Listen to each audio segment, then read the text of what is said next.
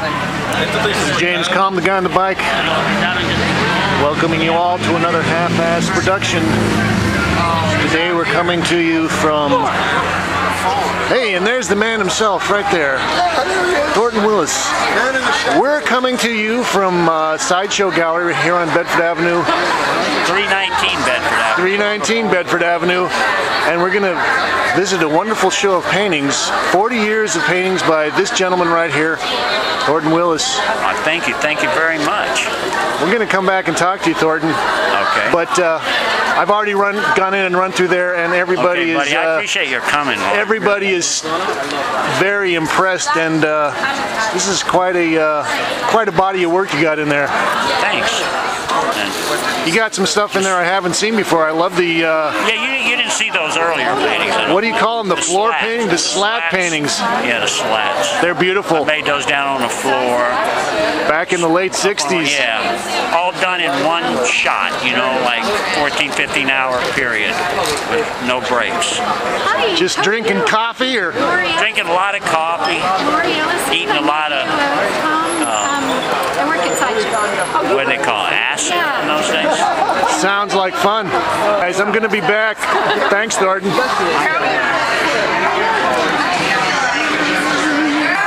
That was Thornton Willis. We're going to take a little run through and look at his paintings here. We're here at the opening. It's very loud, very crowded. This painting is titled Black Wall. It's acrylic on canvas. 121 by 142 inches.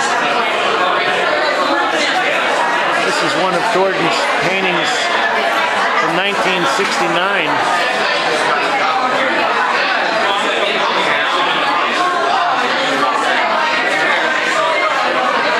There's Gerald Jackson. This piece is Red Wall. 110 by 111 inches. It's also 1968, 1969.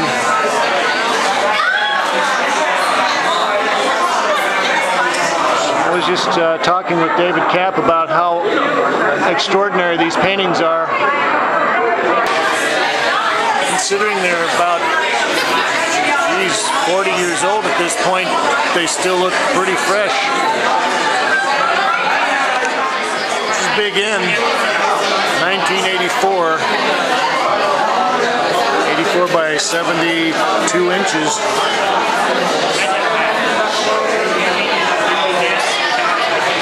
This is a pretty good example of some of the very spare compositional designs that Thornton got a lot of attention for, particularly for these wedges. I was talking to someone today that said that Thornton would be kind of classified as a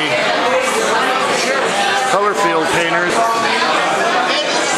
but due to the composition, I think that these are also in the category of the New York Imagists.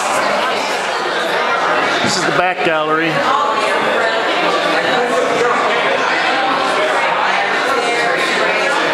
Got some paintings in here that are a little more recent.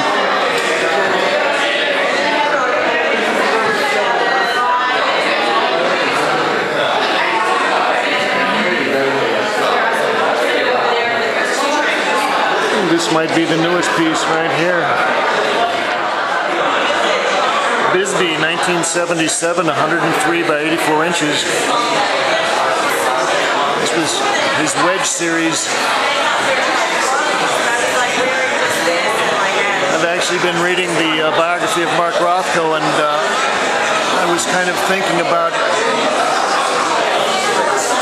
Rothko's rectangles and his overpainting and layering of colors, and I think that Thornton has sort of taken that to a richer extent, but he does have a very wonderful and subtle color sense on these. Coyote, 2,084 by 60 inches. This is a good example of Thornton's more recent work. You know, when he decided to break out of doing the single wedge image and sort of fractured it and turned them into more diamond and triangle forms, a lot of fellow artists and critics and dealers said that he was making a mistake, that he should have gotten his signature image, the wedge, and he should have stayed with that and painted that for the next 40 years. But Thornton is a stubborn guy. He decided he had to move on. Jacob's Ladder from 1980. 180 by 78 inches. I think this one really gives you a good chance to experience the kind of subtle color changes he was using here in the overpainting and building up a very simple but bold image using huge planes of color. Blue Twister, 1985, 60 by 48.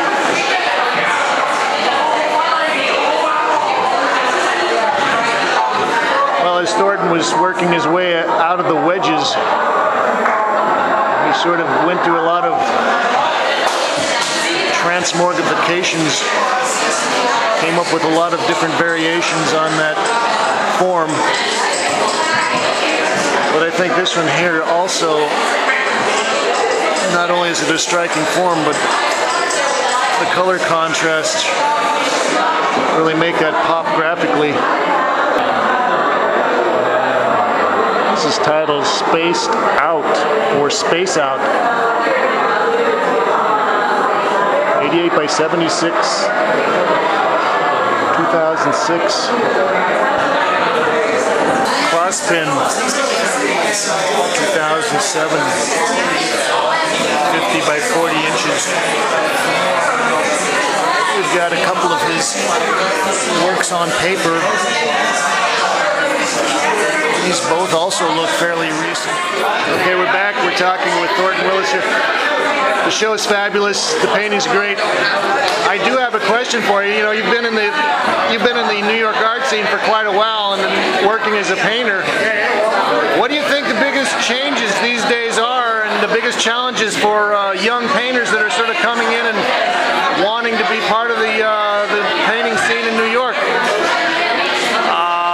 Like it always has been, I guess, is finding opportunities to, you know, show the work once you get it to some place where you want to do that.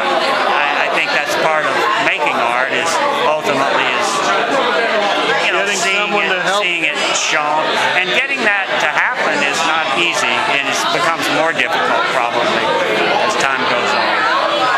If you're worried about what somebody's going to say about you in terms of, you know, putting your work in some particular place, and especially if it's, you know, the press, then you can't really be concerned about that. You just have to make your work and be as real about it as you can be.